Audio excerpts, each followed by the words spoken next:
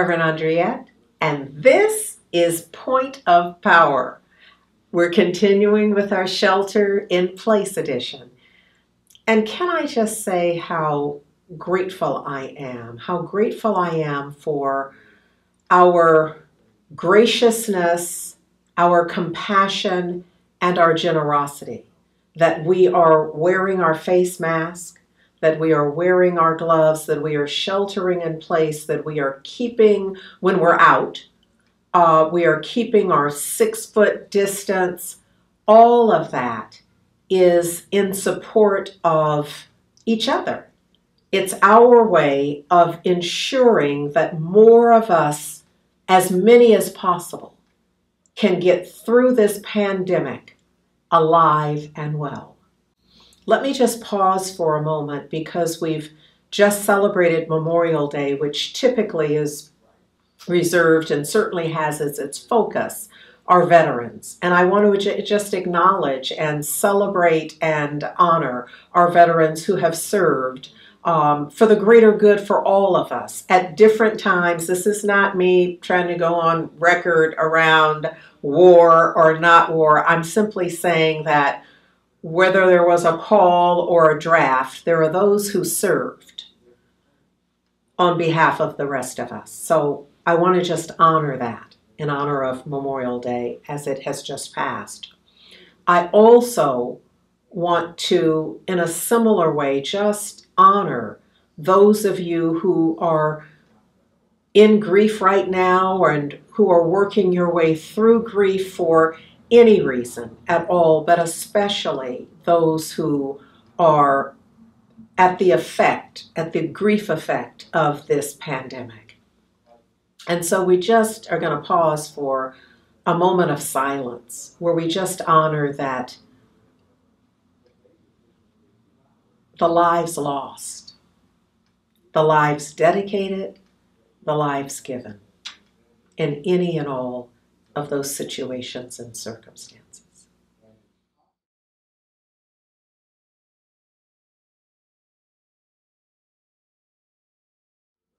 And so it is in an attitude of gratitude and thanksgiving that I once again quote Dr. Howard Thurman in saying, I want to be more loving in my heart.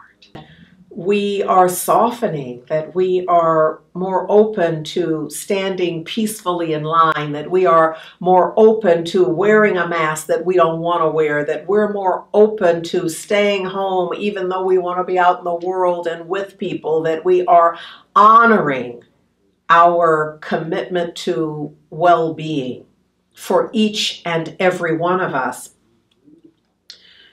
What happens, I believe, is that when we are centered in this place of gratitude that I am invoking and affirming, that we are in touch with, and Marianne Williamson says this, in fact, in her A Year of Miracles, which of course is our devotional read for daily, is that when we're in this attitude of gratitude, we are more in touch with our miracle working energy.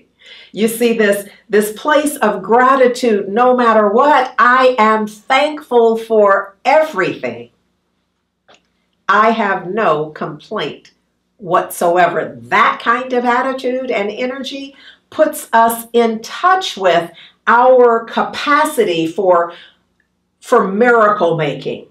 And when we are more energized and others are more energized in our presence. So my prayer is that I am encouraging someone to be in touch on day 160. Marianne Williamson, in talking about the meaning of life, says that when we were born, we had a natural tendency to focus on our imagination and our creativity and the flourishing in that. And ultimately, we were taught, we were kind of trained out of that and into something else. She says it's as though once we got here, we took a sleeping pill. And in that sleeping state, we lost touch with the love that we were born with, which is why we invoke Howard Thurman. I want to be more loving in my heart. I want to return to that openness where I see things through a lens of love and deep caring. Because too often what we have learned here and embrace is fear. So our point of power for today is this return to love. This awareness that a miracle is an authentic shift from fear to love. My miracle is my authentic shift from fear to love. And when I make that shift, that's my point of power.